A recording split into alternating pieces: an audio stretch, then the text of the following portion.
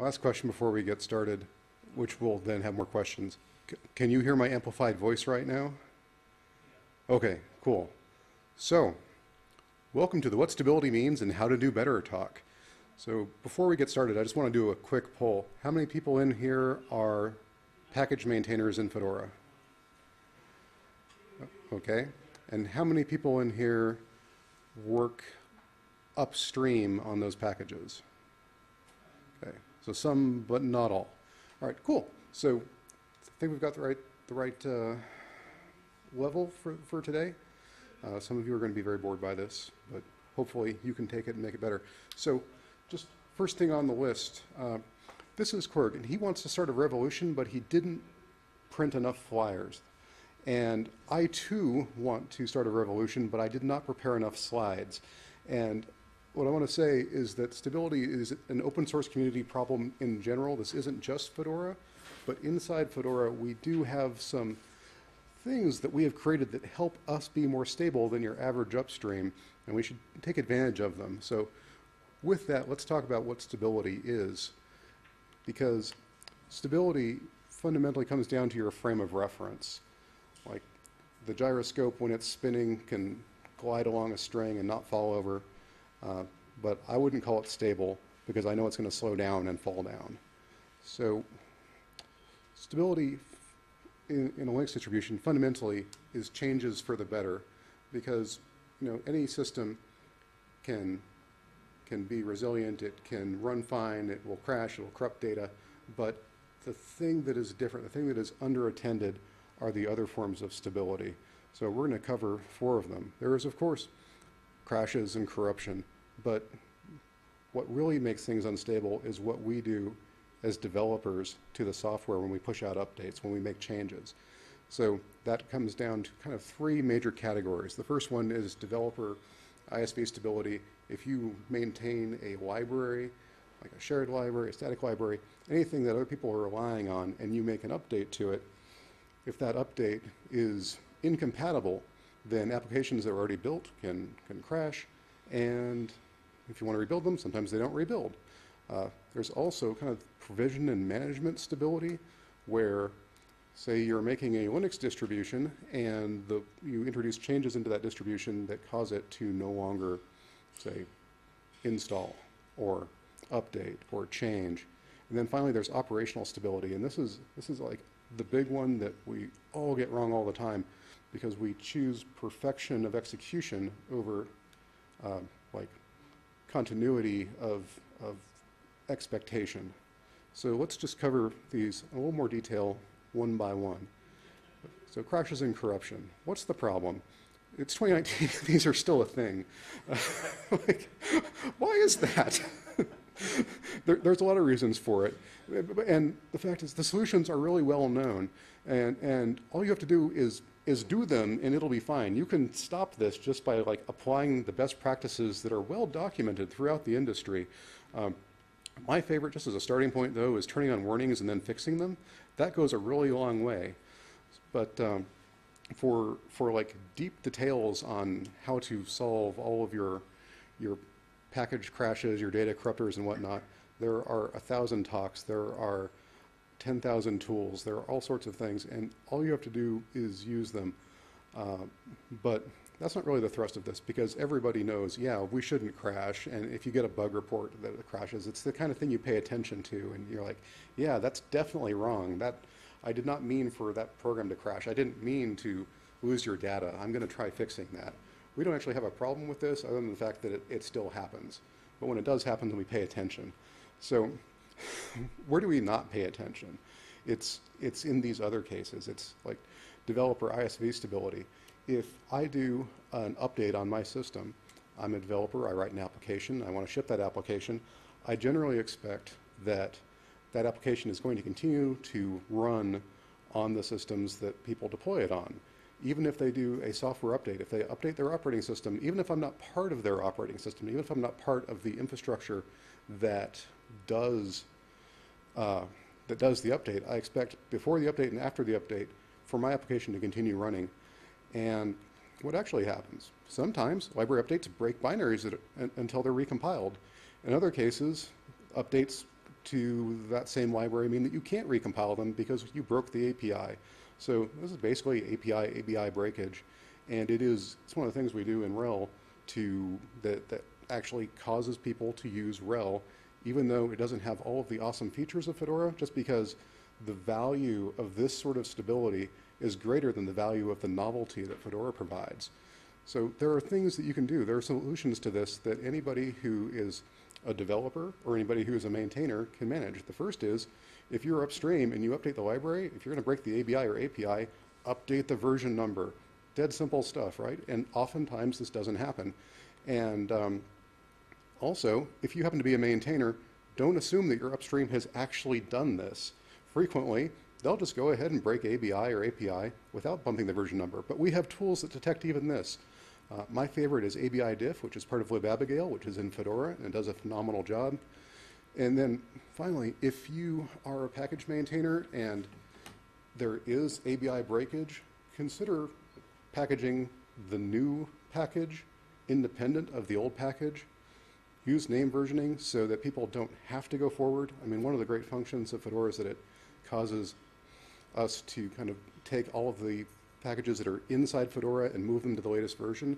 But for anything outside of Fedora, like Steam or Chrome or many other things that haven't gotten into the Fedora universe, that aren't part of the Koji infrastructure, those things can't benefit if we force them to move.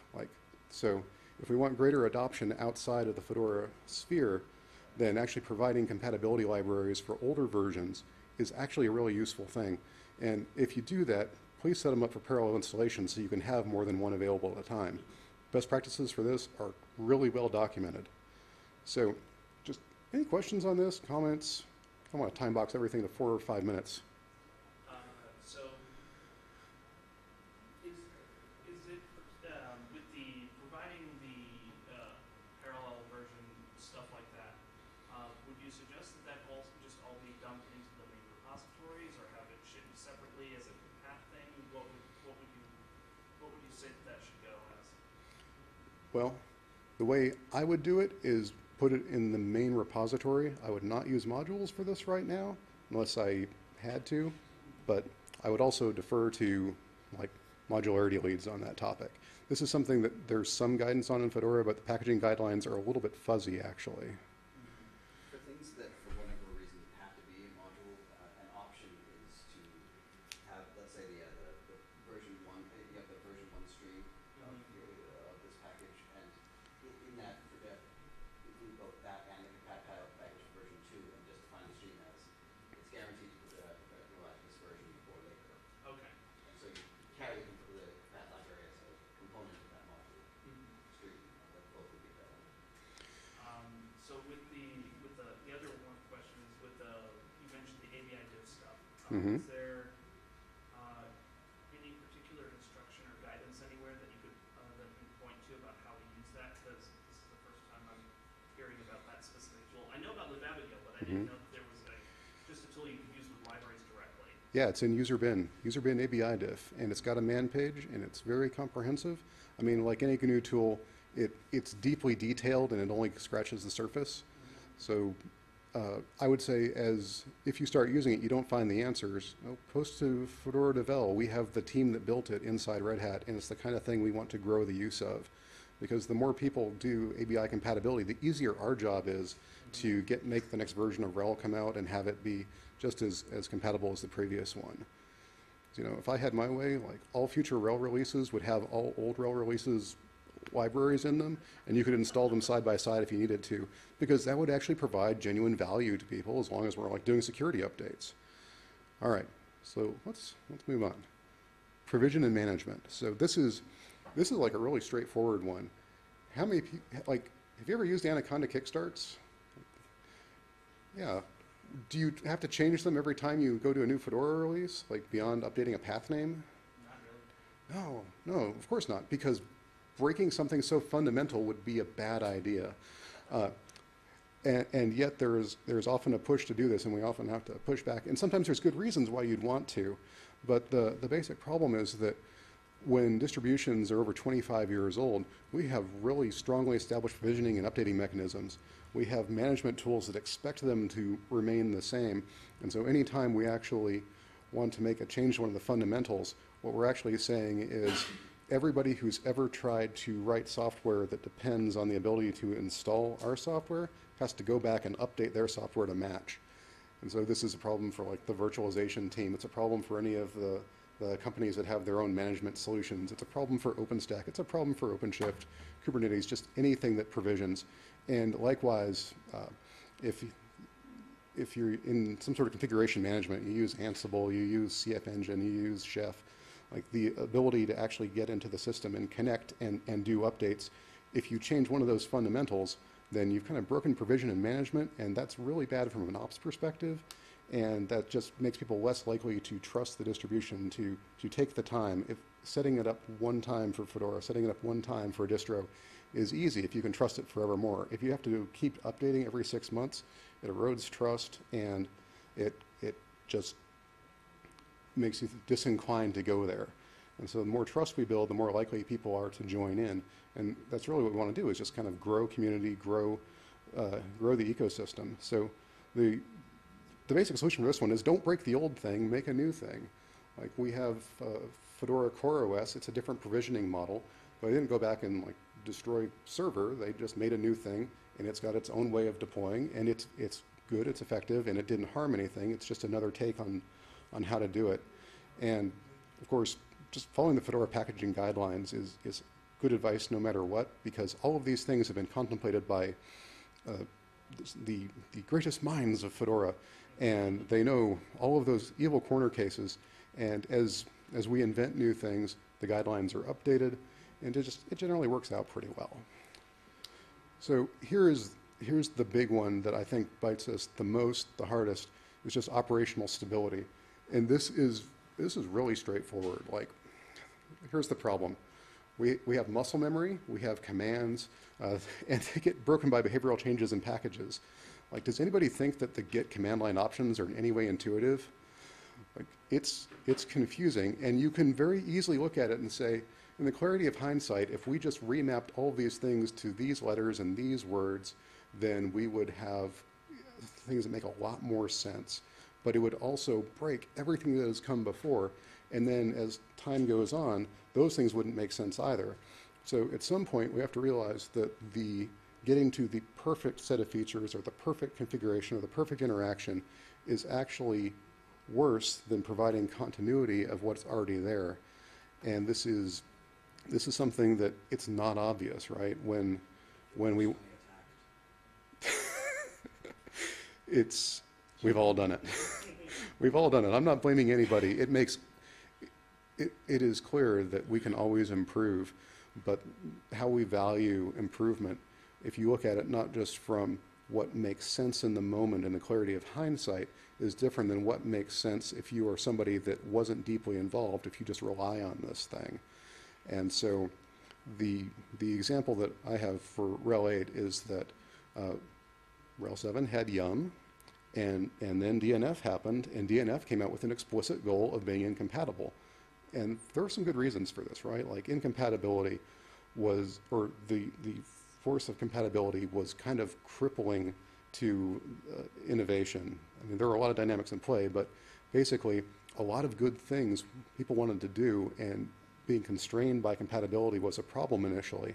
But we actually spent 2.5 years after DNF was rolled out just trying to make it more compatible with Yum. And it's not 100%, and perhaps some compromises were made the wrong way, but basically that compatibility mattered so much more to our customers in RHEL and our product managers who were seeking new customers that reversion was worth it.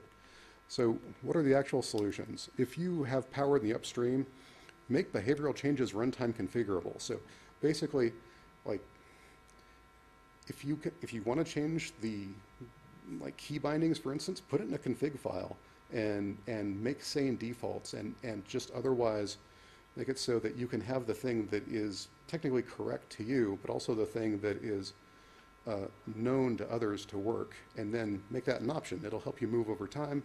and it will let them get the benefit of the changes that you've made when they're ready for them without causing them to try it out, say, oh, it doesn't work right, and then not even use it at all. And then if you happen to be a maintainer and you want to maybe put in a new application that is incompatible with an old application, put it in as another module stream, because then you can give that same ability. You can say, there's this version and there's this version. The new version is kind of incompatible, but it's really worthwhile. And then the person who's actually going to use this stuff gets to decide. And this is like one of the fundamental cool things that modules give us, is just the ability to provide new features and the ability to provide legacy support without having to compromise on either. So when you get right down to it, stability is the continuity of experience over time. And we don't want software to stand still. All the cool stuff that happens in Fedora, we definitely want that to keep on happening. All the stuff that happens upstream, it's great. But if we make just a few small changes along these lines, if you make those changes opt-in, you get a better customer experience, you get more people that can actually trust in open source and deploy it, and trust in Fedora and deploy it, and use that as their basis. And I think that's what we all want, is for Fedora to get bigger and address more use cases, that like do the things that we wished it could do, but for somebody not being willing to.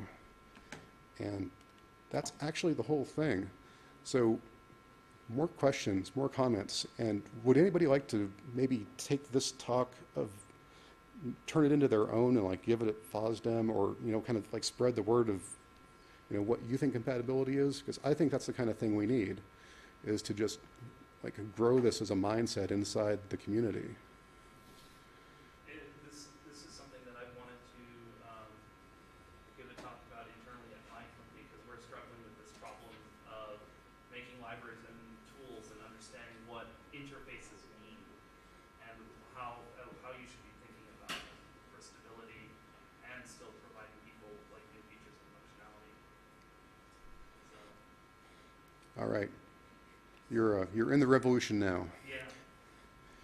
I've also been involved. I just found out I was drafted to giving what we call a lunch and learn, which is where we present this to the engineering people and the company provides lunch for people so that they can healthy come.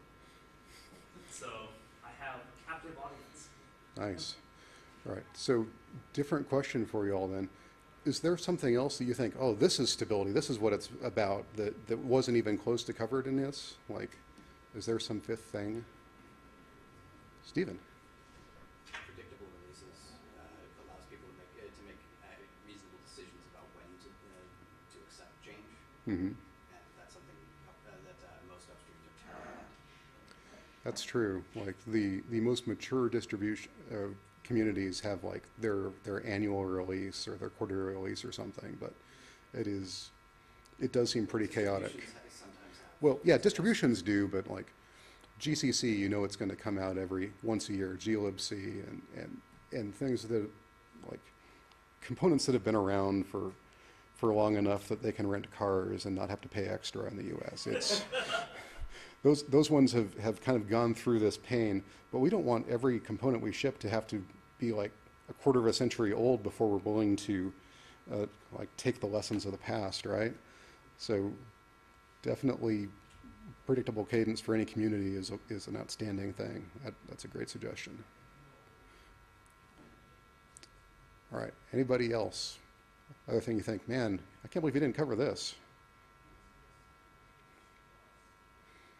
All right, did anybody want advice on how to like stop your packages from crashing and burning? Like, if anyone came in with that, we could definitely like have a discussion. All right, so a few people raised their hands for maintainer, like you're a package maintainer in Fedora. Do you think you would do any of these things? Would you modularize? Would you version number your libraries? I'd probably do the latter. I don't know if I want to do the former. Yeah, I do all of those things that you just described. Yeah. But I'm also the upstream. I'm also the exclusive upstream for most of the packages I maintain. So. Right. Yeah, I have about a quarter of the packages I'm the maintainer of upstream, and then the remainder of them are ones that I'm downstream to other people, and they have consumers and things like that. So doing those kinds of things to make people more happy about stuff it's not a new concept to me, but it wasn't something that I saw was something we could do within the context of Fedora, because it didn't seem like it fit all that well for Fedora. Yeah, if you see Fedora as simply being the place where the latest upstreams get together and have a good time every 6 months, it doesn't necessarily fit. But when you start, when people want to take Fedora a little bit further, if you want to have Fedora CoreOS and Fedora IoT, if you actually want to deploy it, not just because you're developing operating system, but because you want to use the result for some purpose, these things start to make a little bit of sense, even in the Fedora context. Makes me wonder though if we should. I have done this in other distributions like Nagian and OpenSUSE where they have this policy of libraries need to have the versioning in there so that they can be all parallel installable. I have gone back and forth over the past couple of years on whether or not we should do the same thing in Fedora and make that a default policy rather than a non-default one. I guess what do you think about that? Policy, how you want to start? So in Nagian and OpenSUSE, the policy is that shared libraries have to be sub-packaged out and have to be parallel installed, set up so that they can be parallel installable always. And I've gone back and forth over the past couple of years on whether or not I should propose a similar change to happen in Fedora based on like what kinds of problems happen, some of the weird things we wind up doing as part of like RPM upgrades require us to make a fake package with symlinks and hope that the symbols all match and then everything I don't know that breaks. it makes sense to have them sub-packaged, but parallel installation seems unreasonable. Right, but But I mean, it doesn't require that they have special package naming. It just requires that if there are reasonably two versions that that are expected to be in use at the same time, yeah, we probably should have a policy that says please package both. yeah. The only case where I could think of where this might be a terrible idea to have them both at the same time would be something like OpenSSL where everything was horribly wrong. But we did that. We did do that. And so it's like, that's the only case where I can think we shouldn't do it, and we did it But anyway. we didn't have a choice. That was not optional. I mean, Right. The switch from OpenSSL 1.0 to 1.1 Was painful. was very painful. Right. I can't wait for 1.2. You don't worry about it. API breaks happen with it 1.1 anyway. So that's how I got 3 months of not being able to rebuild M2 crypto. Yeah, and indeed, this is something we could get ahead of by having this be a standard inside the community. Yeah. So the question is, can it be done in such a way that for all the volunteers that are doing this packaging, it's not really a great hardship to them? OpenSSL is not a terribly broken. Yeah. This is why it continues to perplex me when we switch everything to OpenSSL by default. Well, we did A topic for I can answer that. Yeah. Wow, everybody's staring at that. No, the reality was too many things had switched to it independently of us that we had no choice but to support it. There were a lot of things that we had at one point switched to NSS Yeah. because we were trying that crypto consolidation that failed. Mm-hmm. NSS has started over the last 3 years Being terrible. not care about anybody's use cases but Firefox's. Mm-hmm. It has been causing a lot of problems elsewhere. Could we have tried something like NewTLS? Yeah, but ultimately so many things support OpenSSL. And when we were starting the modularity project, we were trying to do this really tiny base runtime. It turned out that there were exactly 2 packages that were using NSS, so we switched those to OpenSSL just to get the Get rid of entire crypto library out of that miniature set. Mm-hmm. That ultimately that didn't go anywhere, but we were hopeful. Okay, so yeah, it's just the amount of times I have encountered surprising terribleness from OpenSSL. I find myself feeling like it is probably the worst crypto library I've ever had to work with. Except for all the other ones. No, I think GNU-TLS was not that bad. At least it's thread safe by default. But yeah, no. The thing that I've been bouncing around is the idea that maybe we should just change the shared library policy to say, unless there's a reason not to, just let's assume that they need to be parallel installable. because that makes it easier for all the weird cases that wind up coming up when we have to handle transitions. I don't know. That's why I'm just asking. Yeah, Especially I'm now not sure. that I'm not sure that it's worth making that the default case. I think we probably should do a better job of telling people when we should Okay. make parallel installation. That probably doesn't happen as often as it should. Mm-hmm. So in any case, we should probably start the discussion and just kind of see where we're at now. So this was 25 minutes. Thank you for joining, and come talk to me afterward if this is something that kind of spoke to you. Thanks all.